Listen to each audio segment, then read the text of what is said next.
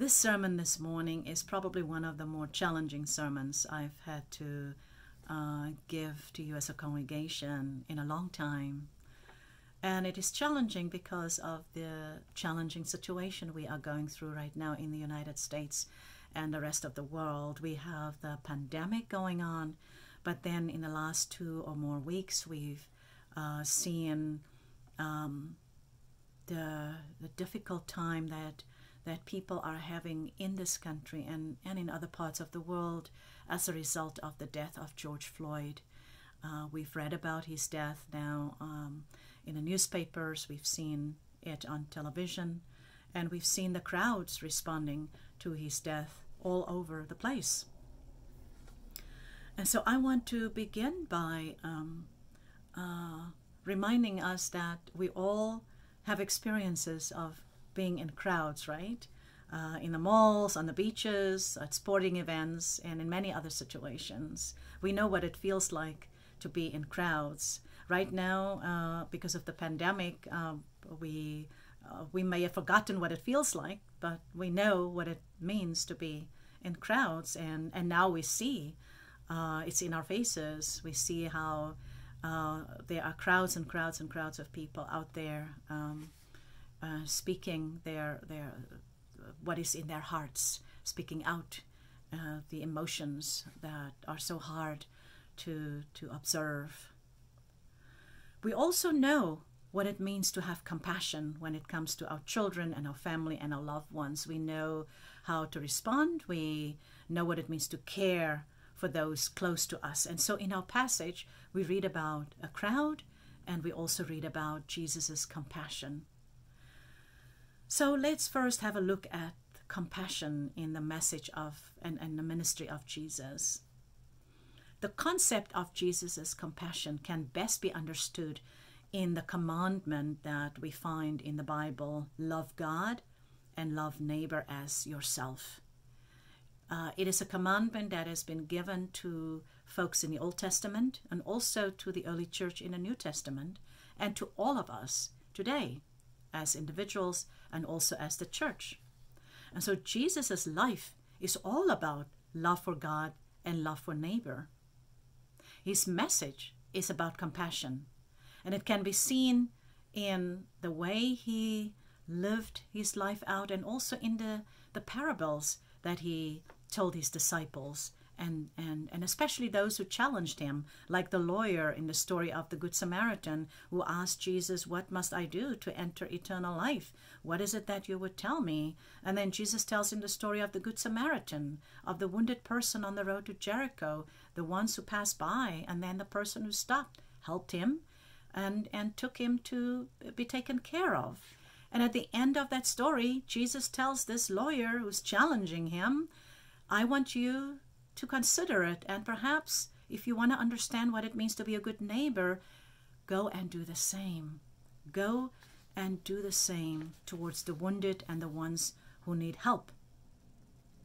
But more, Jesus' compassion can especially be seen in the Sermon on the Mount, where he outlines the expectations of what he wanted his disciples to do, and how he were to live themselves out, is written in the Sermon on the Mount, and how he speaks to them in Matthew and also in Luke. They must regard themselves blessed or happy when they cry, when they go through difficult circumstances. They who mourn will be comforted. Those who are humbled, not arrogant, are blessed. Those who are hungering for righteousness, for what is right and what is just, must deem themselves happy and blessed. Why? Because they will receive it. They will receive the change that will come. They must know that God sees their circumstances, that God has compassion, and that God will change those situations that they're in. And that's why they must see themselves blessed. And so Jesus' compassion we see in the way he lived and the way he taught, the way he challenged those who looked at him as somebody who was just walking around. His life was filled with love and compassion. And so in our Matthew passage, we see Jesus sending his disciples out for a specific mission. They were to go out, make disciples of those in Israel first, and tell them about the kingdom of heaven. They would be sent out to the nations later, other nations, as we spoke about last week in that sermon. And the context of that mission that he is sending them out is what we find in the verses 35 to 37. And you've followed with Janice as she was reading those verses to us. And I want to read for you especially verse 36. When he saw the crowds, he had compassion on them, because they were harassed and helpless like sheep without a shepherd. And then he said to his disciples, the harvest is plentiful, but the workers are few. Jesus, who was busy preaching in many villages, noticed something about the crowds who were following him. We know that he always had crowds as he was doing his ministry on earth. He was always sensitive to anyone in need, anyone who would touch him and who would stop. He would stop and ask, what is it that you need? Who touched me? And then he would respond to that person by doing a miracle or healing them. Time and time again, he would be filled with emotion, and that emotion would prompt Jesus to action and do something about the pain that he saw. Matthew tells us that he saw something in the crowds and he had compassion on them in verse 36. It says they were harassed and helpless, says one commentary. Additional research on this particular text talks about them being oppressed, exhausted, and that they had a lack of direction. They were like sheep without a shepherd. When he saw them in their distress, he needed to do something about it. And the best translation for his compassion I found was when it says Jesus' heart went out to the crowd.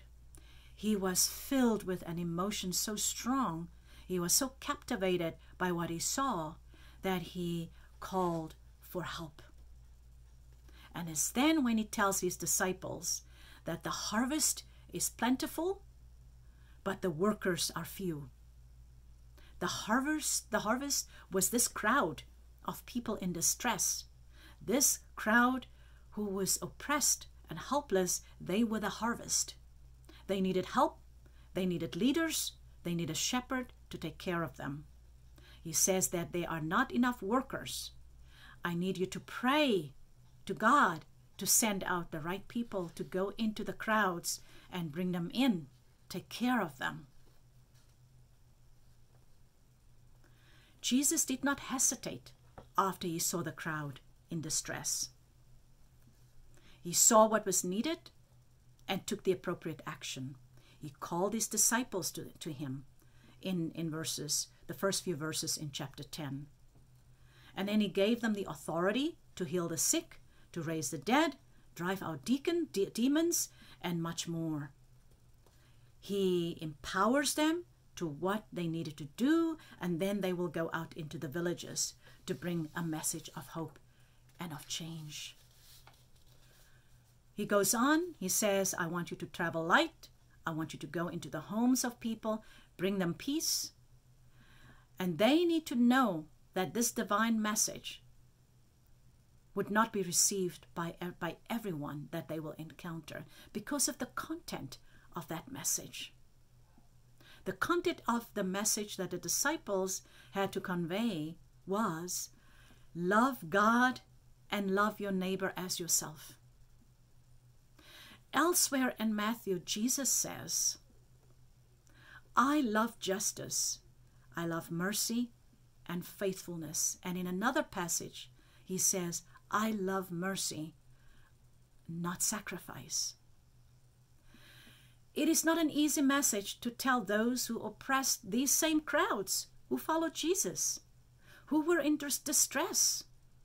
It was a mission fraught with danger. They will speak to ordinary people, and they will also speak to governors and kings and Gentiles, we read about in chapter 10. They will give testimony about this Jesus and the works he did, and his message of loving God and love neighbor as yourself. They would have to defend that. And when they do that, they will be hated and persecuted, because the message they would bring is about this Jesus and the values he wanted to bestow on the world, the values of compassion and love and justice and mercy. These disciples who are on this mission would go against the leaders of the day, who may not have the same compassion as Jesus had. They may not have wanted to see the change that Jesus wanted to see for the people and these crowds in distress. What a task! What a challenge! So we too have crowds today, do we not? I do not have to tell you that we have crowds all over the country and all over the world today. These are the crowds with messages of pain, of distress, of anger. These are crowds with needs that need to be heard and need to be met. As I said before, we switch on the TV, we read the newspapers, we go online, and there are the crowds. We cannot ignore them. The gruesome death of George Floyd and the deaths of many others have led to us seeing crowds and crowds of people in the streets, filled with so much emotion. They cannot sit in their homes and be quiet about what is happening, even during the danger of a pandemic. That kind of emotion is deep, and it needs to come out somehow.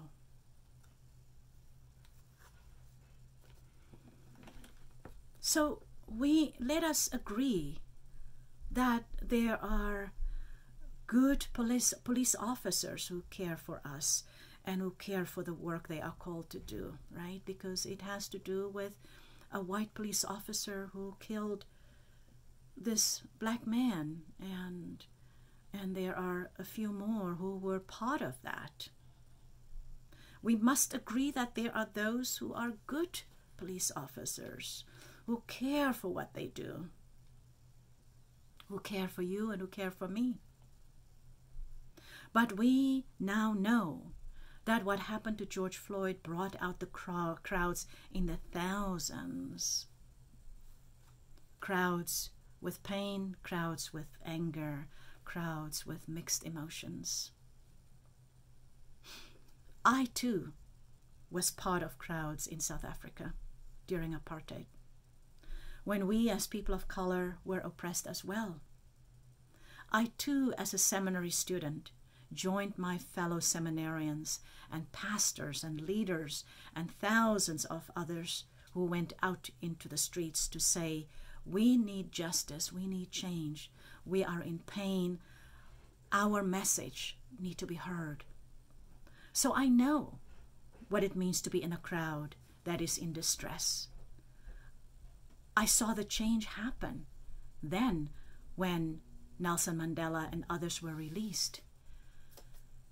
And we were filled with joy, and we felt that sense of freedom, that our skin did in fact matter. I have seen how Madiba, who we called Mandela Madiba, how he brought us together and spoke to us, and how he healed our wounds, black and white. I found myself as a person with full humanity then, who have been healed, whereas for many, many years I was damaged by the system who did not look at me as a full human being. And so maybe some of you have been part of your own crowds as well, saying no to the injustices. Maybe some of you were part of the crowds now, or during the 60s, or whenever you needed to raise your voice. Also, in my mediation and reconciliation work for the last 27 years, I have worked with thousands of people in South Africa, in the US, and all around the world. I have worked with small and large groups. I've seen lots of pain and anger and distress. And I had the opportunity to dig into the reasons why people were so angry and so unhappy in their distress. They would let me in, and I would see their pain, and I was filled with deep compassion for what they were going through. And I would say to them, let's come together. Let's listen to what the other is saying, and let us find a way out of this place of anger and distress. I've worked with leaders in churches and in workplaces, with so many groups. And I have learned that when the things that cause the pain, when those things have not been resolved, that the situation cannot be changed. I've learned that it can only be changed when we are being heard, when the pain is being seen, when the pain is being recognized, and then for things to change. There are all kinds of crowds, small and large. They are made up of all kinds of people with all kinds of needs and concerns and emotions. And also there are those with agendas who come into the crowds and upset the crowds when they just want to let those know that we are not happy. So we know all of that. And as I was thinking about it, I was wondering what Jesus' reaction would be today if he were to be among the crowds.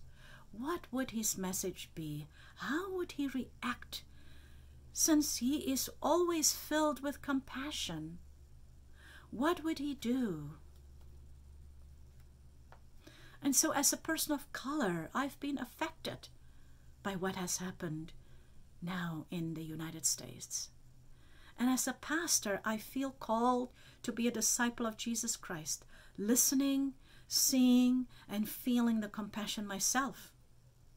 I feel the need to preach about the need for racial justice and change and healing and transformation. The pain and anger we see ultimately affect us all, as individuals and as a church. And so I offer these thoughts for all of us to reflect on how Jesus Christ, as he saw that crowd in Matthew, and how he felt the compassion, and how he called his disciples to go out and do and speak, and even if they were to get themselves into trouble, that they were to speak about love for God and love for neighbor, for all our neighbors. And so I offer this sermon to you, to myself. Let us reflect on how Jesus Christ is speaking to us, to all of us, and how Jesus Christ's compassion inspire us as individuals and as a community of faith during a time like this.